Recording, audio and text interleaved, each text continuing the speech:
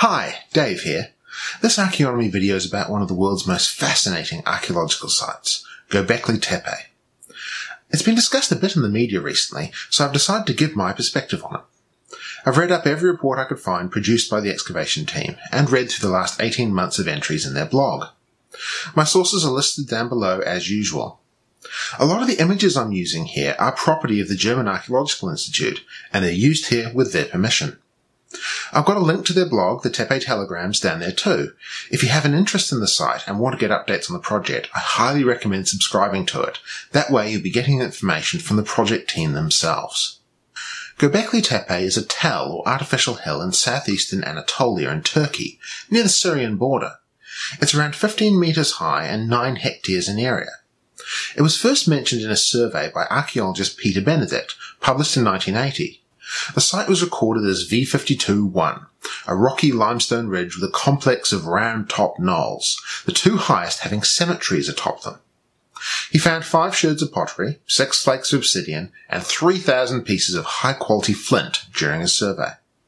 Klaus Schmidt visited the site in 1994 and noted the presence of broken chunks of pre-pottery Neolithic architecture amongst the rubble, including parts of the now famous T-shaped limestone pillars, one of which a local farmer was trying to break up with a sledgehammer in 1995. As a result of the discovery, Schmidt led several campaigns of excavation on the site undertaken by the German Archaeological Institute and the Museum of St. Leofa. Klaus Schmidt died in 2014, but the project continues, and as a result we now have over 20 years of archaeological research to look at to see what's been found so far. The stratigraphy of Göbekli Tepe is actually reasonably straightforward. The archaeologists have defined 3 layers. Layer 1 is surface soil produced by erosion processes and contains a ploughed horizon. There are flint flakes and ceramic sherds in this layer, but it's not really of much interest compared to what lies beneath it.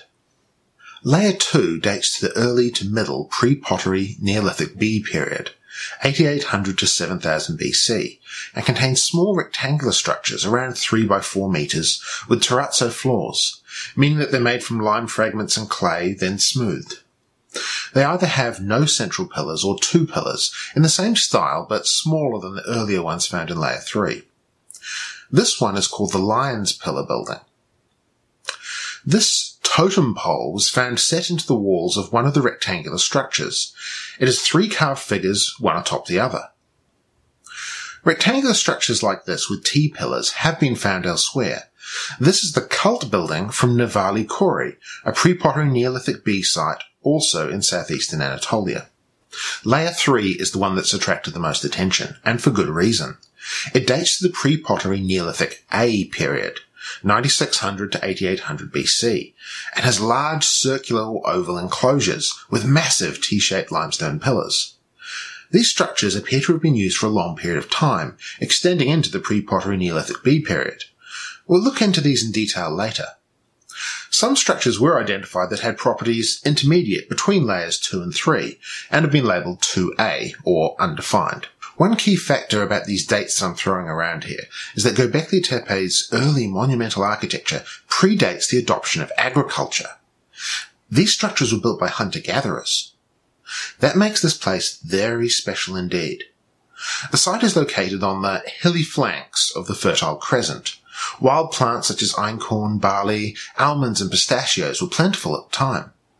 And animals such as the goitered gazelle, aurochs, red deer, onager and wild pigs were hunted. This map I've drawn, cobbled together from the maps presented in different articles, shows the excavations as near as I can work out. You'll notice that the layers are not simply one on top of the other. It's not that simple, as the modern ground surface has little relation to the original one where the Layer 3 structures were built. Another important factor to note with this site is the fill. All the structures are filled with limestone rubble, sourced from the nearby quarries. It appears to have been backfilled deliberately, though it has been posed that the buildings could have collapsed and were infilled by erosion from higher on the mound. The fill contains fragments of flint artifacts, numerous animal bones, and some human bones. Though there have been no burials found at the site, almost all the artifacts found at Göbekli Tepe come from this fill layer. What this means is that they're all in what archaeologists call secondary context. They've not been deposited where they were used or discarded, which would be primary context. This means that the artifacts could be remnants from the use of the structure, and the rubble could even be part of the structure brought down in the demolition, or the collapse. Or they could not relate to the structure's use at all, and may instead be refuse from the peoples who backfilled it. Assuming it was backfilled deliberately, that is. When one first looks at the site map, the first instinct is to think this is a settlement. The many small rectangular enclosures look like clusters of small houses. There's a problem with this cursory interpretation, though. The archaeologists have not found any evidence of them being used as residential structures. No fireplaces, no ovens, no artifacts usually associated with domestic life at that time in this part of the world. And there's no water source at the site. It's not to say there's no domestic structures there, just that the archaeological team have not yet found any. This leaves the archaeologists with little choice but to assign these structures a ritual or religious use. And yes, I know, this is an age-old archaeological trope, meaning we don't know. But it seems to have some support from the evidence here. Alright, the main attraction for Göbekli Tepe for most people is the monumental architecture and raised relief carvings. So let's take a look at the enclosures. They've been labelled A to I by the archaeologists in the order in which they've been found. Ground-penetrating radar surveys of the site suggest there may be around 20 of these enclosures in total. I'll go through them in alphabetical order. Enclosure A is the southernmost excavated enclosure. It's a bit more rectangular in shape. It's not as old as enclosures C or D. The pillars that have been exposed so far are dominated by snake imagery. Pillar 1, one of the central pillars, has a net, possibly made out of snakes, on it. And this is Pillar 2 with a bull, fox and crane on it. Enclosure B is round, 10 metres in diameter, and 8 of its pillars have been exposed. There aren't a huge number of carvings in this one, but the ones that are there tend to be fox-themed. The floor of this enclosure is terrazzo, and a stone bowl has been set into the floor under one of the central pillars, with a fox relief carving. It's a largely subterranean structure and has to be accessed from above. Going back to this picture, it illustrates a couple of points about the enclosures. The outside pillars are connected by thick limestone walls, with blocks bound together using clay as a mortar. This clay mortar has proven to be extremely vulnerable to rain, wind and insects, and has necessitated the covering of much of the excavation to protect it from the elements. This leads to my next point, which is that it's quite possible that the enclosures were originally roofed structures. There's an academic article about this by Dietrich from 2014 on the subject. One factor, for example, is the large central pillars of enclosures C and D are not stable in their sockets. If there was a roof connecting the tops of the pillars with the walls, this wouldn't be an issue. The roof would of course protect the fragile clay mortar of the walls from the elements as well. This reconstruction of a possible roof arrangement shows a rectangular porthole stone in the roof, much like the oculus in the Pantheon in Rome. If we go back to the earlier picture, you can see a porthole stone lying in the fill in the middle of the picture. These porthole stones also appear to have been used as doorways in the walls of the enclosures, and one was exposed in situ in the northern wall of enclosure B, flanked by 2 very happy-looking foxes. Enclosure C is one of the 2 enclosures that the team has excavated all the way out. It has 3, maybe 4 concentric rings of walls and pillars, and the carvings are primarily wild boar themed. At some point in time, someone dug into the tell to access the 2 tall central pillars of enclosure C and smashed them, then backfill the rubble. The fragments have been excavated, laser scanned, and digitally reconstructed to a height of 5 metres. The floor of the enclosure is solid bedrock, with 2 raised pedestals retained to support the central pillars. Like enclosure B in its latter phase, it was largely subterranean. I say phase because it appears that the concentric rings of walls were erected one inside the other over time, the inner ring being the most recent.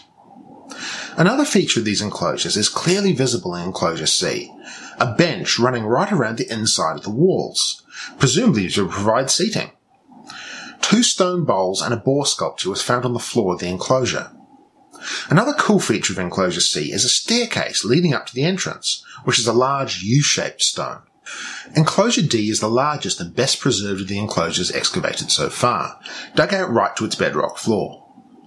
Its central pillars are 5.5 metres high and weigh 8 tonnes, and they're surrounded by 11 to 12 outer pillars. The carvings in it are diverse, with many foxes, snakes and birds. The 2 central pillars have anthropomorphic carvings on them, carved arms, hands and loincloths. A replica of this enclosure has been built in Sanliurfa's Archaeological Museum. One thing that is apparent is that despite the size of the structure, it would not be able to accommodate that many people at once. And if it had a roof, only lit through an oculus, and artificial lighting, I don't know if they had candles or oil lamps at the time, I don't think there's much evidence for it, the space would take on a very confined and eerie nature. All of these enclosures are located very close to one another. Enclosure E is a very different creature, located to the southwest on the rock plateau. Its bedrock floor is exposed at the modern ground level, and it's missing all of its pillars and walls. The two pedestals and sockets remain that would have supported its two central pillars. Enclosure F is located on the southwestern hilltop. It and Enclosure G are quite a lot smaller than the others, and located close to the surface, meaning that they're probably later, but they're undated for now. Enclosure G is a small, only partly excavated enclosure next to Enclosure D. Enclosures H and I are the most recently uncovered. They're located on the northwest hilltop, which has been the focus of the most recent archaeological work. Pillar 51 is one of the central pillars of H and shows a leaping big cat.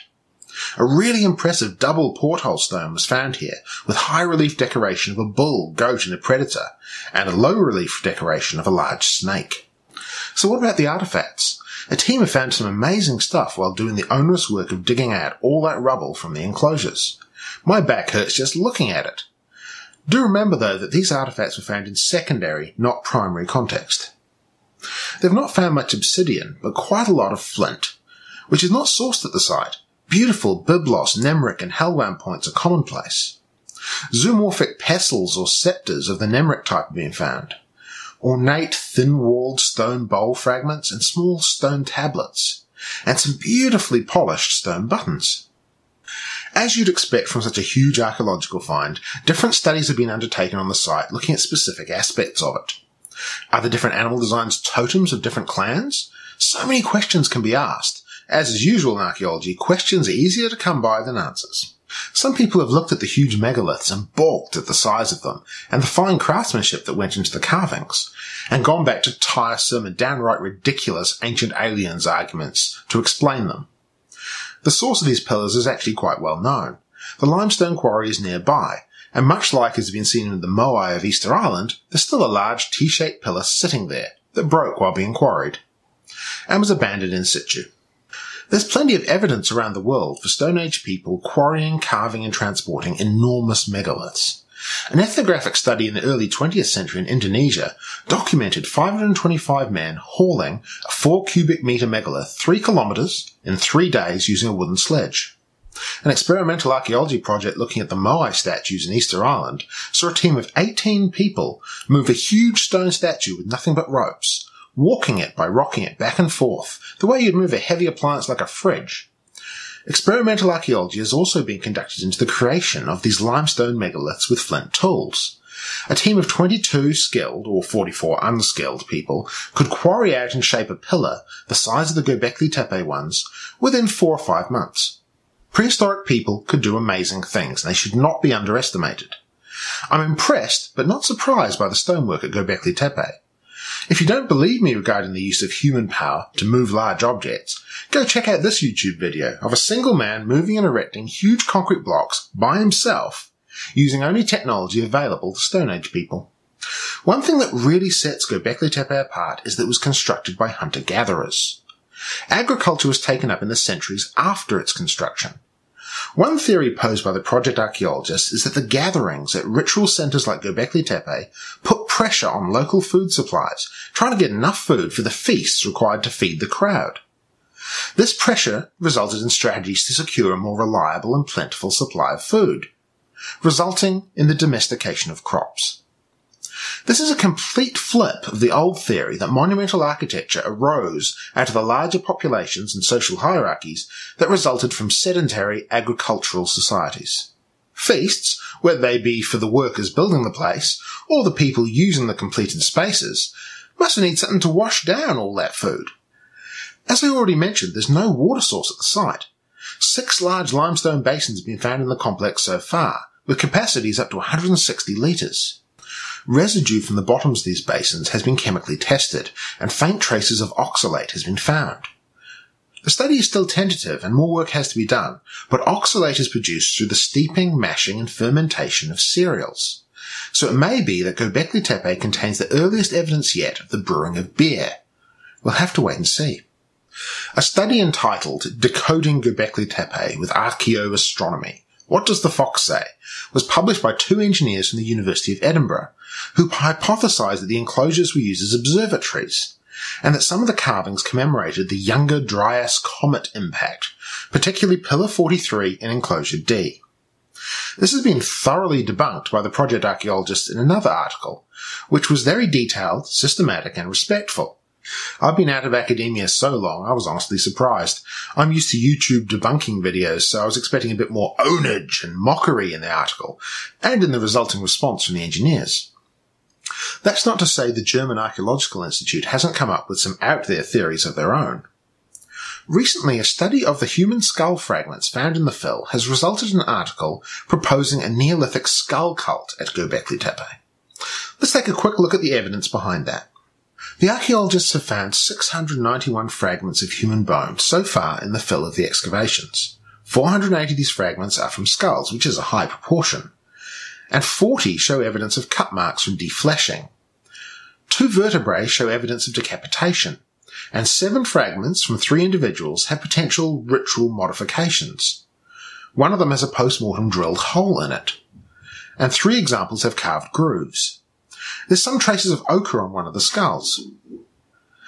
They've posited that the carvings and hole could have been used to suspend the skulls as part of some ritual display. This, combined with some of the iconography carved on the pillars, has caused them to propose the skull cult hypothesis. I can understand where they're coming from here. Still, personally, I'll wait for more of the site to be excavated and a much larger sample of the remains to be collected before drawing any conclusions. I imagine, given the high-profile nature of the site, the demand for results from their work, and the publish or perish nature of academia, that that's easier said than done for them. After 20 years of excavation, Göbekli Tepe leaves us with far more questions than answers. And that's part of the nature of archaeology. As the archaeologists uncover more and more of the complex, hopefully some of these questions will be answered. But I suspect new questions will arise as well. C'est la vie. This is a brilliant, ongoing archaeological project. It's academic archaeology at its finest. I'm thoroughly impressed by the work of the archaeological team at Göbekli Tepe. I highly encourage anyone interested in the project to follow the link down below and subscribe to the Tepe Telegrams blog to follow what they uncover next. I sure have. I'd like to give a special thank you to Jens and Oliver for letting me use the fantastic images of their project in this video. Thank you for watching. Please like, comment and subscribe. Cheers!